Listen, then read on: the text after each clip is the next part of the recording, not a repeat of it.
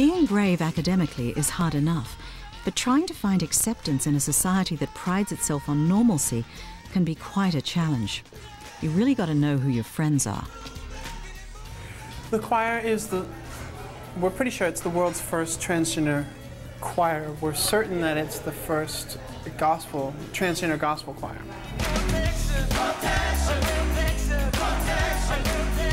Yes, Joan, she sang louder than I did. She was like, wow! She was like right on. She was moving.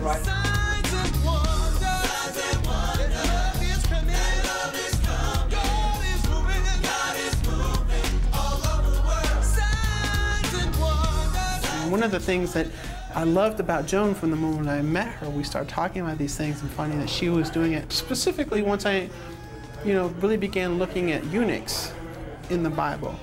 Jesus speaks about them. There's a number of wonderful passages. Now she's including a lot of that information in her book, and I'm so happy to see it presented in that way.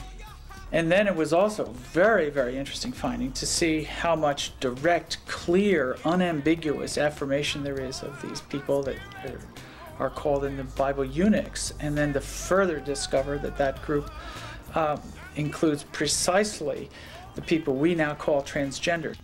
And so here you have the Bible being very clearly affirming of diversity in that regard.